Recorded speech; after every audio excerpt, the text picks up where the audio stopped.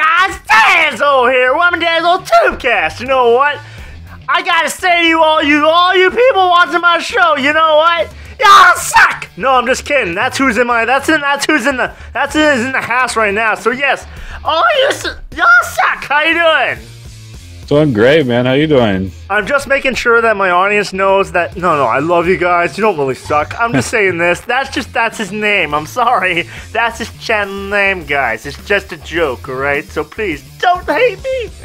So where are you gaming from, man? Hey, I'm from Washington, United States. Nice. Washington. That's one place I've not been. I haven't been in Washington. I've been in New York, and I'm like, I hate the traffic, and I'm like, fuck it. I hope Washington is not like that. It's pretty bad right now. Bumper to bumper? Yeah. Yeah, they're taking out the great scenic freeway in front of Seattle. Oh, right shit. Anyway, that sucks. That sucks. Well, come on, kids. We're going on a road trip, Goofy style. Oh, shit. That's a big, we're looking at a big... Dad, it's a freaking turnaround. It's a traffic circle. One-way streets, goddammit. Oh gosh. Oh fuck, son. But yeah. So I was just gonna ask you. So what do you upload to? Like, are you on Twitch? Are you on YouTube? Yeah, I'm on Twitch right now. All right. Haven't quite ventured into YouTube. One thing at a time. One thing at a time. But how long have you been on Twitch now?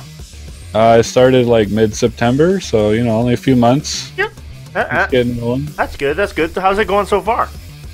It's going pretty good. We got kind of a steady growth, and then it kind of plateaus for a little bit, and then I kind of add a little bit more social media outreach and exposure. Oh yeah, definitely. It's all about, ladies and gentlemen. It's all about networking and whatever social media that if you guys are streamers out there. If you guys are professionals with like businesses, it's who you work with. That's all. Now, I was just wondering, like, I know this is gonna be a hard question for every gamer out there. Okay, if you could play one game and you could speedrun that shit, and I don't mean speedrun. I'm not road pro. I can't speedrun. But I'll say, if you know a game so well, what is your all-time favorite game? Super Metroid. Oh, for Super Nintendo. I played the SNES Mini and I forgot all the maps, and I'm like, damn it, I need all the equipment just to get to the next stage. And I'm like, I'm gonna fuck you up, Dragon. And I'm like, oh shit, I need the ice. Damn it. I don't even have half the shit I need. But yeah, I was screwed.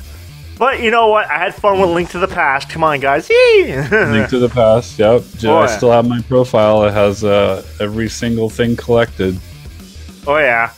It's so nostalgic, too, because you see that, and then you see, like, other games like Majora's Mask, or you see other later on Zeldas, and you're like, oh my god, you're looking at Zelda Link to the Past. It was actually a kick-ass thing, like, compared to a lot of the Legend of Zelda's, like Adventure of Link and and all this other stuff. Like you play Link to the Past. I know people that have like grew up on that game and then they breathe that game. But it's definitely the longest lasting, best one from like the 90s. Yeah, the only one where you could. Zelda was great. Link 2 was And then Legend of Zelda came out, Link to the Past, and it was over. The only one you can run around with your sword and run directly into the opponent, and then you're gonna hit them no matter what, or deflect off them. One or the other. Just make sure you don't fall. Charge shot. Gotta do your spin attacks. Yeah. Knock everyone back. And yes, guys. Yes. His father does look like Mario. Everyone notices that. It's like, hey, does that guy kind of look like Mario? And I'm like, yeah, but only on the 2D versions he looks exactly like Mario. It's great. Yeah, it's great. It's great at its finest. But I don't know if they're trying to make fun of it. They're trying to make him look a little bit like the Alon father from freaking Ocarina of Time, the big guy who looks like Mario a little bit, the guy who's always asleep. I think they're going for that, but I'm like, No, if you actually look it up, guys, even online, look that shit up. I swear to God, it's Mario, man. It's Mario. Anyways, but there has to be that Easter egg. This has to. We'll make it. Yes, we will make the Easter egg. Yes, just like I reach out to my brothers and sisters out playing Overwatch. Yes, guys, we need Canada. Come on, do it. Do it. I swear to God, we need Canada. Now, I'm going to say, so, my curiosity, so this is a question that you can go into detail with, but one of the questions that we got to ask ourselves all the time is, even if you guys out there, you guys are professionals, or even you guys when you're starting out at home, like, why did you get into doing streaming? Why'd you choose streaming? Like, why'd you get into it? I mean, I regularly game, and I saw it as kind of a, you know, if it's going to happen, it's going to happen, to make it big or make it somewhere. Yeah. So might as well do it anyways. I mean, it's kind of a fill in the time. It's the new hobby, the new habit. And I'm here. I'm going to give it all until it pops.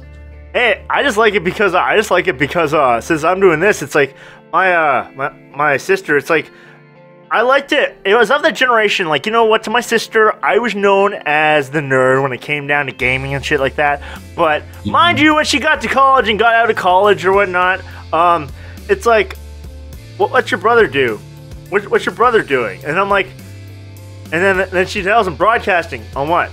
YouTube. And I'm like, and then they go, what's he do? He games. And then they're like, why did your brother become so cool? And I'm like, hey, I was always cool. What the fuck was up? And you know, it's like, oh shit, yeah. It's just that. It's different because I like in the town I'm at, like, there's probably people, I will say this, guys, get me wrong, ladies and gentlemen, I'm probably wrong about this. I'm wrong about a lot of things. Like my girlfriend says, don't take everything like that I say literally, because I swear to God, she wears the white house coat, so she's a doctor, right, at this point. House coat? Yeah. We say pants in the United States. Oh, yeah. She wears the pants. But I'll say this. Yeah. I'll say that, guys, nowadays, like, there's probably streamers and there's probably people that do broadcasting, but there's a lot of, I find it fewer and fewer people around in a small little town I'm in. Small people doing what I do. And I'm like, when I say I'm on YouTube and I broadcast and I have a studio in my basement, yes, the home is where the PC is. And it's like, yeah. People just don't know what to say to that because they're either confused or they don't really understand what it is. Yeah, a lot of people are pretty blind to what's going on with the streaming anything on any platform. Yeah. They never heard of it. So it's really weird to them. I hear it all the time. No, I find that, like, a couple of my friends are like, I say, like when I said to them, they're like, oh, what do you do? I'm like, yeah, I play games and I upload to YouTube, and I'm what they call a VJ. What's a VJ? I heard what DJ is. I'm a video jockey. Oh, so you have all that cool stuff. And I'm like, I don't know if it's cool, but you know what? I like to watch videos in my spare time. And then they come home. Then you know what? Then I just look at my wall and I'm like, I have too many goddamn videos. I don't know what to do with that wall. But anyways, but still, like, it is a thing now, a video jockey. It's like, it's a thing. A VJ is relevant. Mm-hmm. And podcast, I'll say this, like, reason why, guys, that I do the show on YouTube and I call it a Tubecast, haha, YouTube, now I'm marketing this shit. Anyways, no, I'm saying I do it on this because I feel that, like podcasts, like, obviously, didn't they originate from the Apple iPod? Like, as in, like, radio stations, in a sense, like, they had little shows cut up where you could listen to them. But reason why I do a Tubecast is so people can actually watch me, and then they don't have to, and then 70% of the time people can listen to me. I'm not sure if I'm saying the right thing, but you know what, they're gonna be entertained, I hope. But yeah, so I was gonna say, when it comes down to your whole broadcasting aspect, when you're getting into Twitch, what was the most hard thing to you to get over? Like, when it came down to, like, what was the most hardest thing for you to break so through? far, it's being able to play and read at the same time. To try to interact, just to keep interacting with people. I don't fucking do that. I'll get focused. I don't freaking touch that stuff. Trust me, read. I'm like, I swear to God, it's like people. Like, I know, like I have books, guys. I am not illiterate, but I'll say this. Yeah, I see that very hard because I'm like, I don't read. I don't script anything. But yeah, like I find that when it comes down to like when you have stuff written down and you can read stuff, at least then it keeps stuff more uniform, you know? Yeah. Yeah. Yeah, so guidelines already set. Yeah, exactly. But I was just gonna say, like, aside from that, like when it comes down to hardware wise, have you had any technical difficulties, like when you're streaming? Like, have you had technical difficulties with working with your equipment? Have you? Sometimes when I turn OBS on, it doesn't always want to load my Elgato card. But, you know, I just kind of have to turn it on and off a couple times. But other than that, not exactly. Every once in a while, my mic has to be unplugged and replugged back in for it to register. But no, I've definitely done a lot of research before I hook anything up. Yeah, that I'm glad they say that because, guys, ladies and gentlemen, you want to get into streaming, you want to get into talking to people, it's okay. You know what? I know you guys, you look at all the fancy gizmos and stuff like that. You really don't need the expensive stuff. Trust me, there's free like things online that, you know what, people are like, oh no, I need the Adobe Creative Cloud. No, you don't. Trust me, there's free things that are not quite as like that, but do your research and see what you need first and make a list and slowly upgrade. Yeah. Yep, and then once you got a system, you just go to like streamerinfluencers.com and see what kind of gear they're working with. Awesome. Just to give yourself a goal, you know, if you want to upgrade your stream more. Yeah. You can really see what the professionals are using. Yeah. Because I'll say this, like, oh my gosh, I've gone through 8 fucking mics trying to figure out which one works for me. And I'm like, oh, I'm too fucking loud for all of them. Hello, doggy. Anyways, but yeah, like I'll say that sound and video is one thing because you gotta make sure that you have a good connection. I find that because I know my friends when I was streaming with them. You're in Canada. You got a weird ass connection out there. You got beavers hanging up, holding on to your satellites and stuff like that. And I'm like, yeah, but they're getting paid too. So come on. Oh shit. Oh. But I'll definitely say, like, do you have any words of advice for my audience? Words of advice is if they want to get into streaming, or if they are trying to, like, if they're trying to get into this, like, do you have any words of advice for them? If you're trying to get into it, just start small and grow at your comfortable pace. Don't jump in too much and get overwhelmed, because if you get overwhelmed, you're not going to be able to focus and actually do a good stream. Yeah, the burn is real. Trust me, guys. I swear, I give you guys a lot of credit on Twitch, because I swear to God, I couldn't stream 8 hours if I fucking depended on it. I'm like, that's why I schedule my shit, and that's why I keep it under that, because I'm like, damn, you guys, I'm sorry. I have to say, you guys, you truck through those monsters and rock stars and shit like that. Oh my gosh, you know what? If I was streaming, come on, Monster, listen up. You gotta support me. I'm gonna sponsor you. You're gonna keep me awake. Or no, G Fuel, come on. Help me out. Put me up with some powder. Anyways.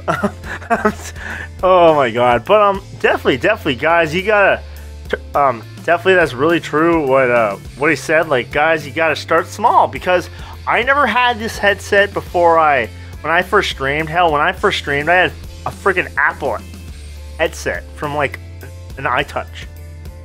And I'm like, with these little earbuds hanging out of my ears, plugged into my snowball or whatnot. Oh, it was funny. It was funny. It looked so ghetto. But okay, now this is I'm gonna give you one more question, but this is gonna be a little bit harder. But okay, if you were contacted by the foundation, if you're contacted by someone, like, mind you, you're on Twitch for a little while now, so if you're contacted by someone from Make-A-Wish Foundation, and someone wants to game with you, or they want to stream with you, what would your reaction be? I would be pretty excited. I get really hyped when anything like hits a little peak. Like, you know, I'll get like the new max viewers, or the other night in like 3 a.m. in the morning I had like 72 viewers. So I would be excited, definitely, and I would definitely show that when in my response to them. Yeah, because it's sometimes people, like, you know what, they kind of feel like, wow, they don't know exactly how to react, but it's like, wow, there's people actually, hell, I know, guys, when it comes down to streaming, you know this as well. Okay, when you stream for so long, get a raid, you get 12, 15 people, I don't care what the amount is, and then when it goes down to 2 or 3 people watching, keep on talking, because you know what? Right? Keep on engaging in your audience, because if people show up to your stream, they don't see you talking, they'll be like, God, this is boring. And they're just going to leave. Yep. Yeah. So, yeah, that was one of my hardest things, is I would just focus on gaming and not talk. Oh, yeah. But I'm getting better at it. I'm getting much better at it.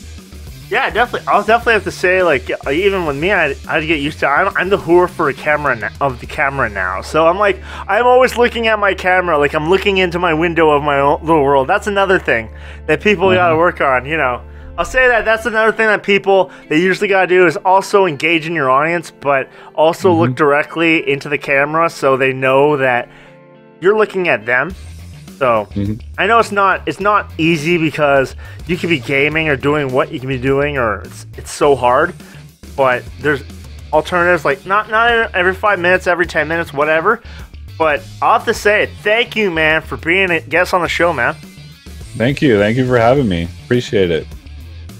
Alright, guys, you know what? That's all the time we have today. Yes, look our buddy up down in the description below. You'll find all his links to his awesome stuff. So I'll have to say, guys, come on, leave me a like, because I like bacon. You like bacon, we all like bacon. Now, Peter, step the hell off, because you know what? I love bacon. It makes me me. I'm not me without my bacon. My girlfriend knows this, because I'm not pretty in the morning when I don't get my bacon. And trust me, don't even ask about that, because you know what? My girlfriend's gonna go, hey, you're not even pretty to begin with. And she's probably right, gentlemen. You always know. Your other significant other, she's always right. But anyways, guys, please do leave me a comment, because that's how I learn stuff. Because come on, girls like guys with good skills, and trust me, I need skills. Apparently my girlfriend thinks so. Anyways, guys, so I'll see you guys in the next video, guys. See you guys! Be sure to check out more of my guests in the description below. But yes, if you want to be part of my show, be 19 years or older, and please contact me on Instagram at Tazwhole. Or you know what, DM me on Twitter at Tazwhole too. And please, and if you want to contact me for more, you know what, Tazwhole #4611 at Discord. So I'll see you guys next time, guys. See ya!